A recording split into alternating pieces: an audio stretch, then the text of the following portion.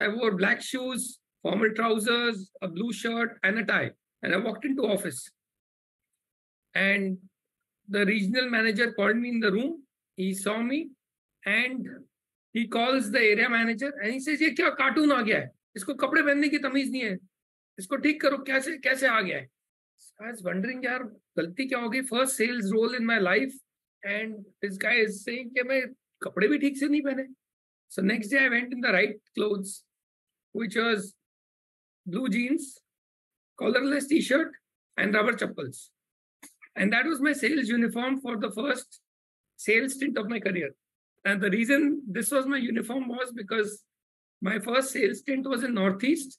And this is the time when Ulfa militancy and many other militancies in Nagaland and all were at the peak. And my boss wanted me to blend in as a local and approach the shopkeeper like a local and not like a babu who's flown in from headquarters in Delhi.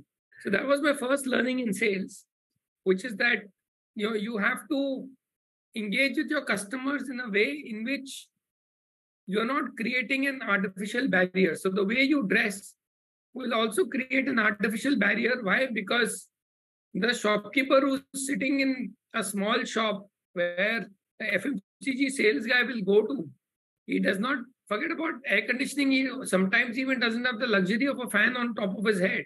And there is somebody coming in a formal shirt with a tie trying to sell your Chavanprash or other stuff to him. And that's just not going to gel. He's just not going to connect with that person.